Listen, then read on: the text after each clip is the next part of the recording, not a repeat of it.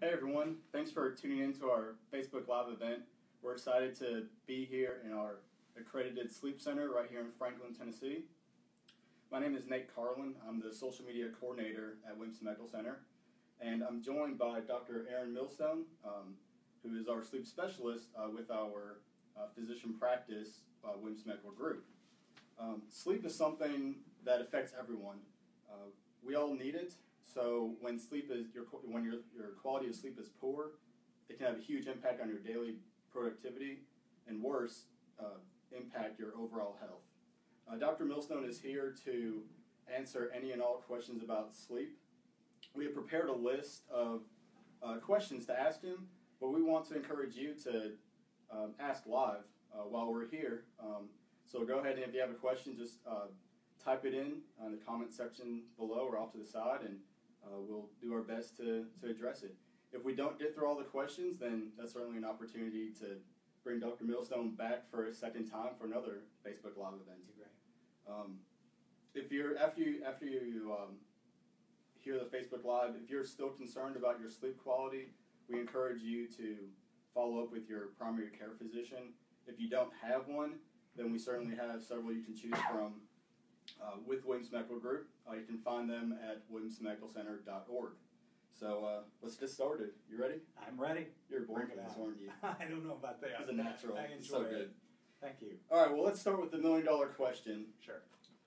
How many hours of sleep does someone need? So that's a good question, because I think that the answer is really dependent on the individual. So say we take a baseline of 8 hours. So for an average adult, 8 hours is enough to really nourish the body and to wake up refreshed. But there are exceptions to that rule. So for instance, if you look at young people, teenagers for instance, teenagers often need more sleep. They need 9 to 10 hours. Unfortunately, lifestyle, schoolwork, sport really affects their ability to get that 9 to 10 hours. And then on the opposite extreme, the elderly, as we age, we actually require less sleep. So in our 70s and 80s, we may only require 5 to 6 hours to feel refreshed. So the real answer to the question, Nate, is the number of hours of sleep you need is the number of hours to wake up refreshed the next day and not have any feelings of sleep deprivation, such as needing a nap in the afternoon, having a lack of focus, impairment in your memory, your ability to recall things. And so for each individual that differs, but on average 8 hours is a pretty good number for the average U.S. adult. You know, we're working more and more hours these days. We're busier than ever before. What would you recommend to patients, or what do you recommend to patients to get those extra hours of sleep if they're not? Yeah, so one of the tips that I often give to patients is that if we're trying to increase the number of hours per night, one easy tip is to add 15 minutes onto the front of sleep and then 15 minutes onto the back of sleep. So you're picking up an entire half hour, but you're only going to bed 15 minutes earlier, and you're only setting the alarm clock 15 minutes later. And that 30 minutes for many people, as you do 30 minutes a night for 5 working nights, really can make all the difference in the world between waking up refreshed and waking up tired the next day. That's great. Okay. A lot of people check their phones before bed. I'm certainly guilty of that. Fall asleep with the TV on. Are both those things bad for your sleep? Yeah, so we live in an iPhone nation where basically we check our phones continuously, look at email right before bed. Many people, the very first thing they do when they wake up after turning the alarm clock on is they pick up their phone off the charger and check the phone. I think the key with any type of diversion, whether it's white noise, such as having the television on at night, or having a white noise generator next to the bed, is to keep that white noise low enough so that it doesn't interrupt your sleep quality. The iPhone is particularly bad because what that does is that brings us from deep sleep to a lighter stage of sleep so that we can concentrate more. And so the more you do that before bed, the longer it takes to get into deep sleep, which is known as REM, which is the most refreshing part of sleep. So I encourage people to not take the iPhone to bed. And the way to do that is to leave the iPhone charger in the kitchen or in the dining room, somewhere where you would have to physically get out of bed to go check it. The exception to that is if you're a physician on call. Then you have to have the iPhone next to you when you sleep. Of course, yeah. we have our first question from our audience. Thank you to Neil and Franklin for chiming in. He asks, how many minutes is best for a nap? And I'll add to that, saying, are naps good, and what do they do for you? So naps are good and bad. Naps are very helpful to feel refreshed, but if you add too much time onto the nap, then you affect your sleep quality at night. So the National Institute of Health recommends that if you're going to nap, that you limit that nap to just 20 minutes. Because if you go beyond that 20-minute mark, studies have shown that you greatly impair the consolidation of sleep at night, meaning it's harder to get into deeper sleep if you nap by day. So usually what I recommend is that you do the naps if you have to, but really leave the naps to 20 minutes or less. I also think that for most people, especially below the age of 65, if you do nap during the day and you feel like you need a nap during the day every day, then you're either not getting adequate rest at night, or you might have some underlying sleep disorder that is preventing you from getting a good solid sleep at night.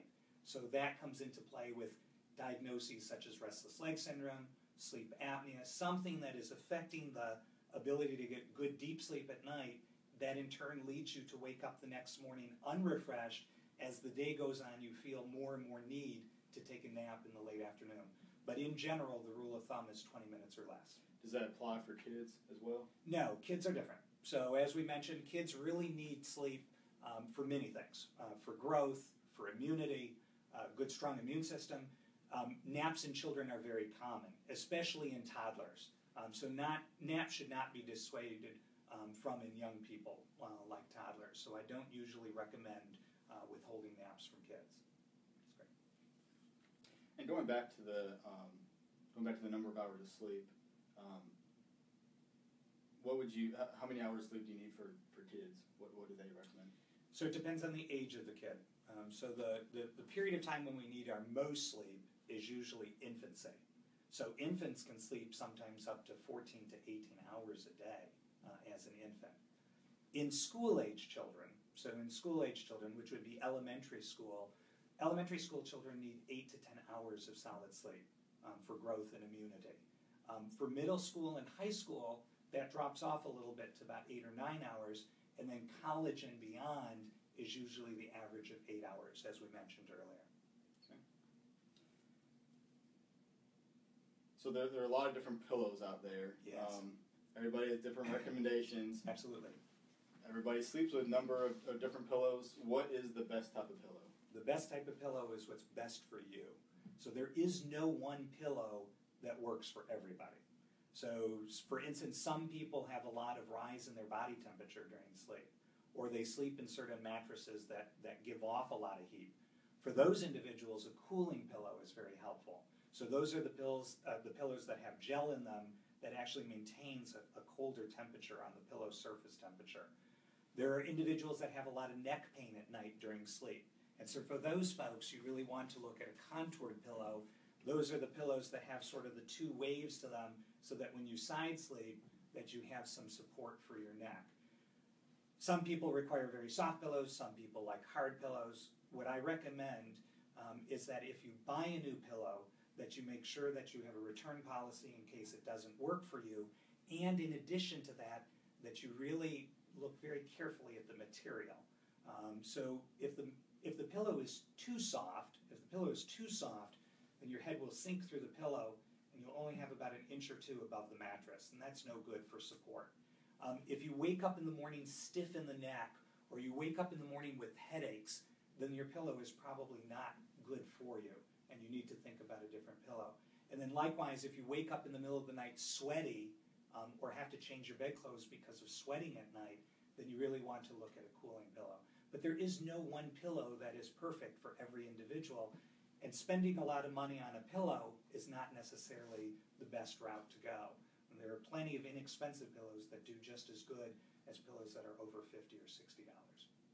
What about mattresses? It seems like all that information can be applied to a mattress, so what do you recommend? Identical. Well, the biggest thing with a mattress is mattress needs to be changed out every 8 years. So in the course of 8 years, the support of any standard mattress really is lost. And so what we recommend is that you change out your mattress every 8 years, and that your mattress is comfortable for you, so that you're not waking up in the morning with joint pain, stiff joints, pain in your neck, pain in your back. But like the pillow, there's no one mattress that works for everybody. And so the very best mattress manufacturers allow a 60 to 90 day period of time where you can literally take the mattress home, try the mattress at home, and then return the mattress if you're not getting a good quality of sleep. Okay. So before we went live, we asked people on Facebook to give us questions for you in case they weren't able to tune in today. And Joel from Franklin asked if there is a routine you suggest for people to follow to get in the mood for sleep. That's a great question. Yeah, so if you have trouble sleeping at night, there are a couple easy things that you can do that tend to make a very large difference. The first is temperature. So the ideal environment is keeping the temperature around 65 degrees. And that's the current NIH recommendation. That's a little bit on the cold side, but people tend to sleep quite well when it's cool in the bedroom. The other is to make sure that there's no ambient light in the bedroom.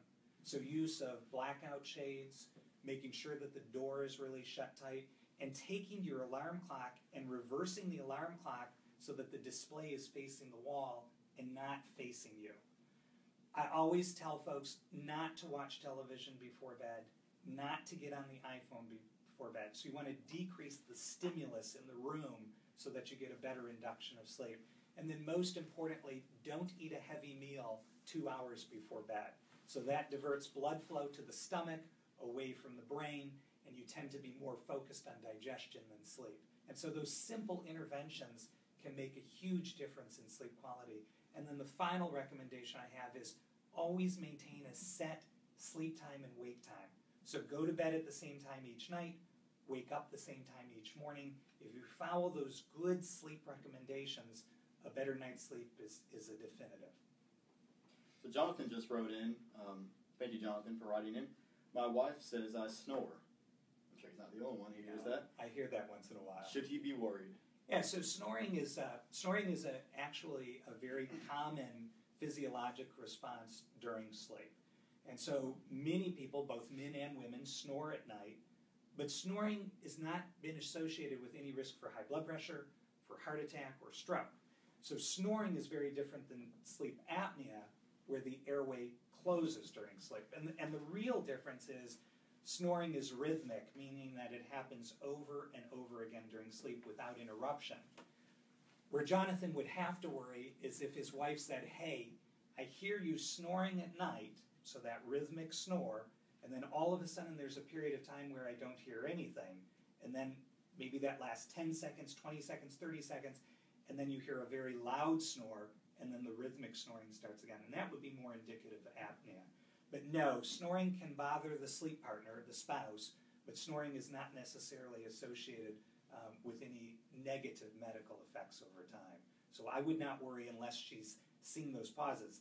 The other thing that I would just comment for Jonathan is that if the snoring is associated with fatigue the next day, so Jonathan's not waking up refreshed, then Jonathan may actually have sleep apnea and needs to be tested. Great question. Well, let's talk about sleep apnea.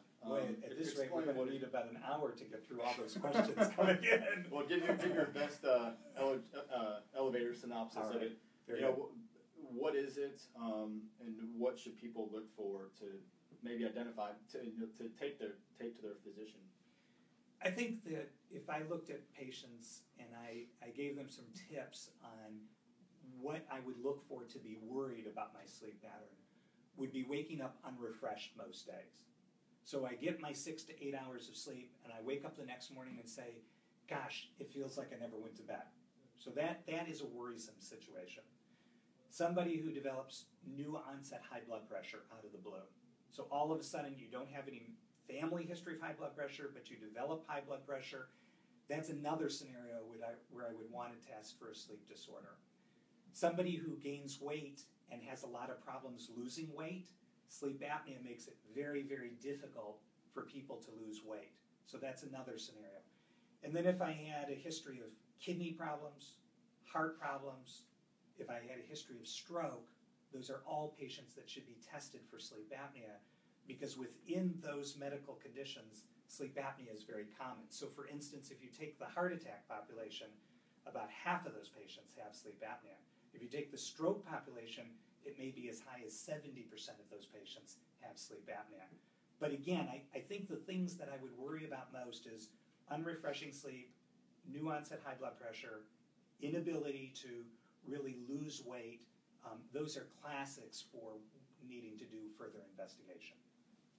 It's amazing how much sleep affects so much in our lives. Sleep affects every aspect of our lives, from increasing the risk of having a motor vehicle accident, to having poor performance at work, to an increased risk of stroke, heart attack, restless legs causing tremendous discomfort during the day and at night, insomnia for patients not being able to fall asleep. Sleep is a field where it's an endless amount of effect on our day-to-day functioning. So I have a feeling that we're going to have to bring you back for another Q&A, which is great. Thank you so much, everyone, Absolutely. for sharing your These questions. are good problems to have. Cheryl wants to know about fans blowing on you during sleep. Does that have any effect on you? Well, as we mentioned earlier, the National Institute of Health recommends 65 degrees is the ideal temperature for the bedroom environment. So for a lot of folks, that's hard to do because you have a spouse in the room who might not like the environment to be that cold. So fans on one individual are helpful.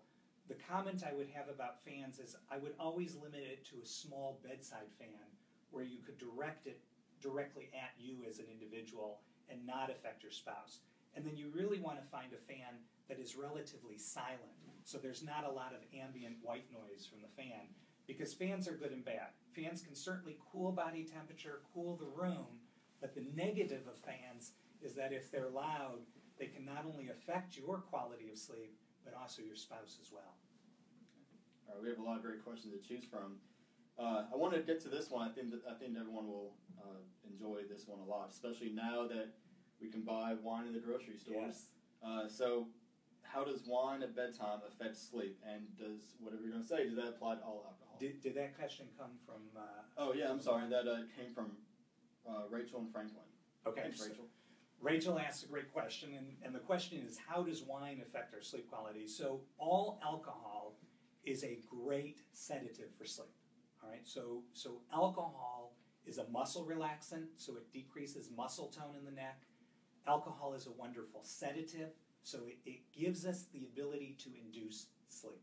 So if anybody has ever had trouble falling asleep, the recommendation from your grandparents was always to have a hot toddy, which was basically a little bit of alcohol, a little bit of honey, and usually some sweetener as well. The thing about alcohol is it's great to induce sleep, but if you move out 4 to 6 hours later, the alcohol is metabolized by the liver, and then there are enzymes released from the liver where you're looking for more alcohol to metabolize. And so although wine helps put you to sleep, wine actually leads to insomnia later in the night.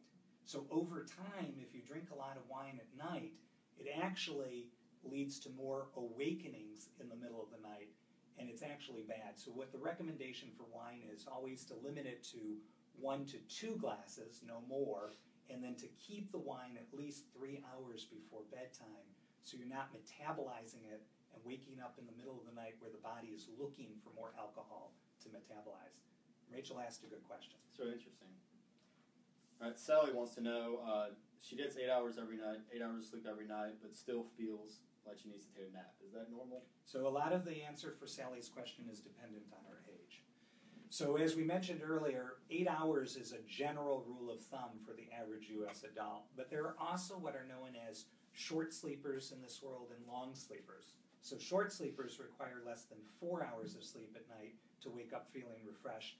Long sleepers may need 10 hours a night to wake up feeling refreshed. In her case, what I would look at is I would look at risk factors for sleep disorder. You know, is she having other problems like morning headaches? Is the nap something she requires every single day? Is there a family history of sleep apnea? So somebody like that where they're sleeping 8 hours and still needing a nap during the day, I would really want to screen somebody like that for a sleep disorder. So come see us because I think I can help her. Well, that leads to a good segue. Is should they go to the primary care physician first, or can they make an appointment directly with you for a consultation? Either is appropriate. Either really depends on your level of comfort discussing those issues. You know, I always counsel patients, start with your primary care physician in case your insurance plan needs a referral. If your insurance plan does not need a referral, we're happy to see those individuals. I just make one comment here, and that is, at the end of the year, most insurance plans, we've met our deductible. So we have this huge number of patients trying to get in for sleep testing before the end of the year because the deductible has been met. So always plan ahead. Our normal wait time to get in for a sleep study at Williamson Medical Center is around 2.5 to 3 weeks. But this time of year, it's pushed out a little bit, 4 to 6 weeks, just because of the number of patients that want to be tested. Okay. So we have about 10 minutes left in the respect of everyone's time. I know a lot of you are probably on your lunch break right now. Yeah, you need about triple that to get through that stack of questions we've got. Let's try to get through as many questions as we can. Let's talk about, this is a good one, let's talk about exercise before bed. Is that bad or good? So I'm a huge fan of exercise. I think the current national recommendation is 20 to 30 minutes of aerobic exercise at least 4 to 5 days per week to maintain physical fitness, to maintain good quality health. The problem with exercise before bed is your core temperature, which is the temperature in the deep part of the body, goes up significantly with exercise. And it can take up to 3 hours for your core temperature to go back down to a normal body temperature. If the core temperature is high, the body is unable to induce sleep. And so that actually leads to more insomnia, more difficulty getting into REM sleep. So ideally, I would want the patient to exercise 4 to 6 hours before bedtime, and if in a pinch, no less than 3 hours before bedtime. Because if you exercise before bed, if you get on that elliptical, your heart rate raises, you have a lot of sweating, your body core temperature raises, and you're just not going to get as much REM or deep sleep as you normally would need. So I'm not an advocate of exercise before bedtime. And if you're just tuning in now, you had mentioned earlier how it's better to be cool. Yes. To sleep, keep your house at 65 degrees ideally. 65 is the ideal temperature. Yeah, and I would just add again, exercise does a lot for improving sleep quality as long as it's not right butted up against the sleep onset time. So again, a minimum of 3 hours, ideally 4 to 6 hours before sleep. And similar to exercise, how is your sleep affected by what you eat before bed? Or if you should eat at all before bed? Yeah, so there are meals that have been shown to help with sleep quality. So things like warm milk, warm tea, all of those have been suggested to help improve sleep quality. We already mentioned no alcohol before bed, and you really should avoid a high, heavy, fatty meal before bed that shunts blood supply to the stomach away from the brain, and that can affect sleep quality. So we usually don't recommend sleeping on a full stomach. Sleeping on a full stomach does a variety of things, but the bad things that it does is it increases your risk of having acid reflux during your sleep. It greatly affects your ability to get into a deep quality of sleep. And then if you eat right before bed, it's hard to do two things at once. It's hard to have the brain focus on sleep and the stomach focus on digestion. And so eating before bed has actually been associated with a higher risk of obesity and a higher risk of weight gain. So I would avoid eating meals right before bed. A light snack is not unreasonable, but not a heavy fatty meal. It's interesting. I never really heard that before. Yeah. As far as, your body trying to do two different things at once. Yeah, and I would just also add that if you are going to have something before bed, that you don't make it too hot or too cold. You don't want that stimulation to the brain when you're in the process of trying to shut down from the day and get a good quality sleep. Shelley has two questions. Thank you, Shelley. One is, how does being overweight affect snoring and sleep apnea? And then do we offer home sleep studies? Are they reliable? Great question, Shelley. So in answer to Shelley's first question, the reason sleep apnea has become such a problem in the United States is because obesity has really become an epidemic in the United States. So there's a direct correlation between the risk of weight and sleep apnea. The higher your body mass index, the higher the risk for sleep apnea. So the more weight you carry, the higher the risk that you're going to have sleep apnea.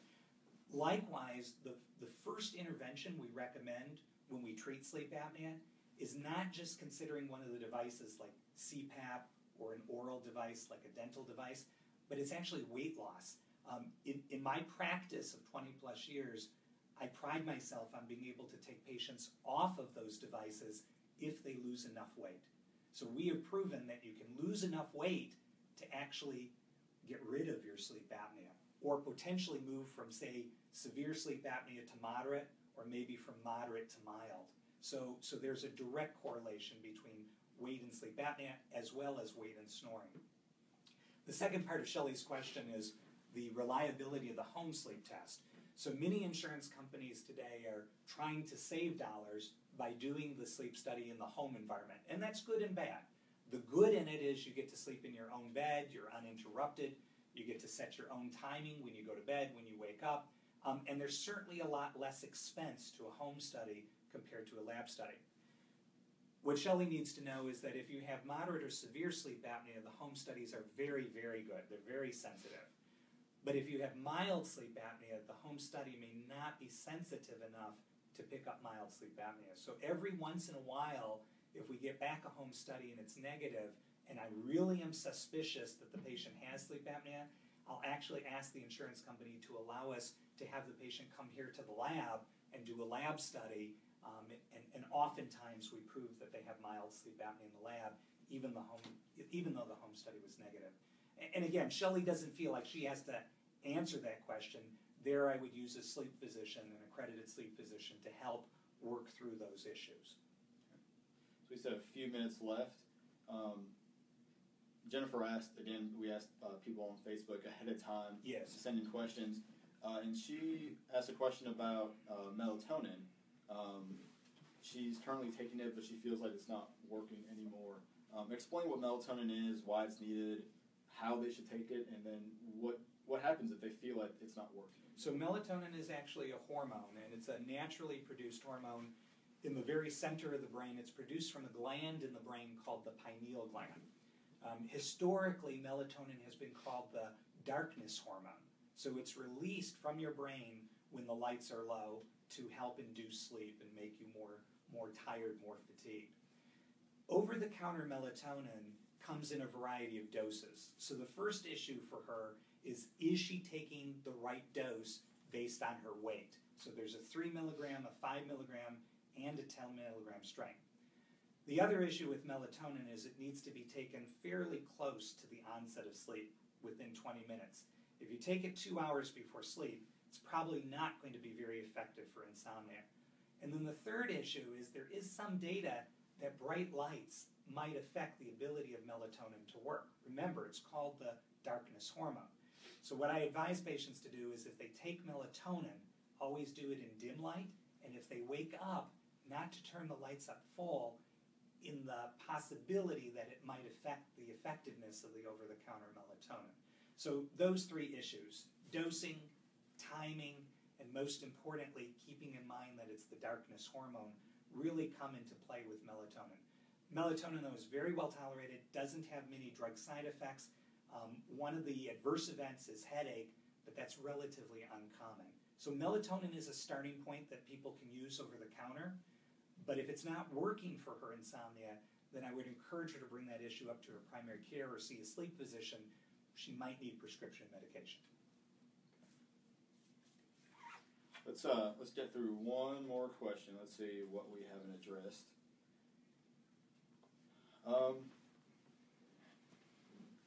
Let's talk about restless leg syndrome to cap it off. Okay, so restless leg syndrome is a variety of symptoms. So the restlessness comes from the inability to stop the movement of your legs, either at night or during the day. Constant fidgetiness of the legs, constantly shaking the legs, moving the legs.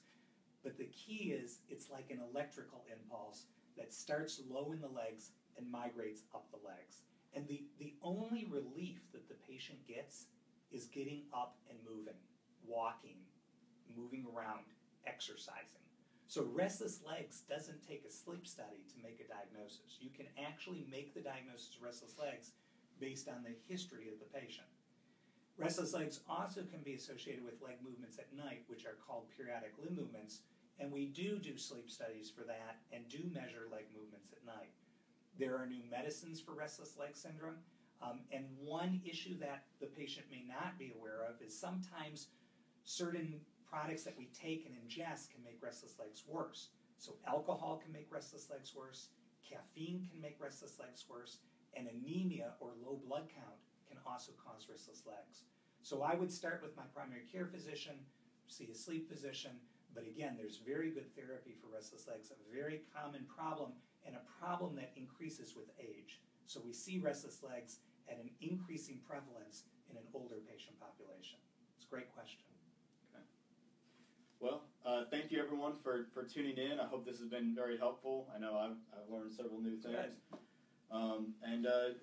I know, Dr. Milstone, you are an active Facebooker, so if you want to, if we didn't get to your question, still ask, and we'll see if we can get a few more minutes after Dr. Milstone where he can reply to you.